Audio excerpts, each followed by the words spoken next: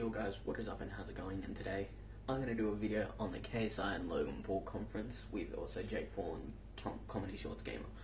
I find it, when I watched it, I found it hilarious. Not all of it, mainly the fucking ending, okay? So the ending is that KSI's talking a bit of shit.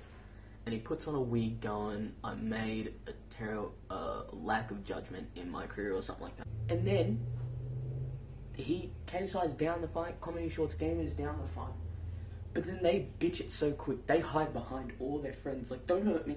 Protect me from this madman. Why they're back there talking shit? They bitched it so quick. They're back there calling them bitches and saying, notice how nothing happened.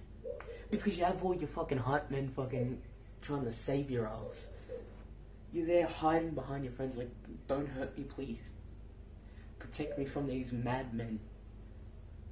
They bitched it harder than I've ever seen in my entire life. That was the worst thing I've ever seen in my entire life. If you're down to fight someone, be down to fight someone.